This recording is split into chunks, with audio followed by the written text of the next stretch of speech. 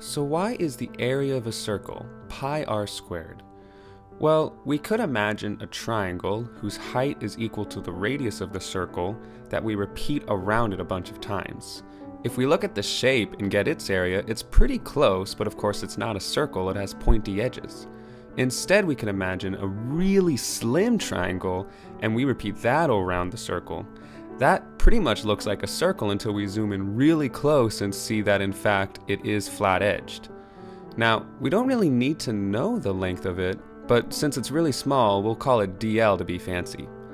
Now, the reason why this small length doesn't matter is because when you have multiple triangles of the same height but varying lengths, if you just want to know the total area, you just need their total width. You can just do some distribution and the area will still be 1/2 the height times the width. And now we'll look at the circle again and see that the total length is just going to be the circumference of the circle, which is 2 pi r. And if the height of all of them is r, then we just plug those values into our formula, cancel out the 2's, and we get pi r squared.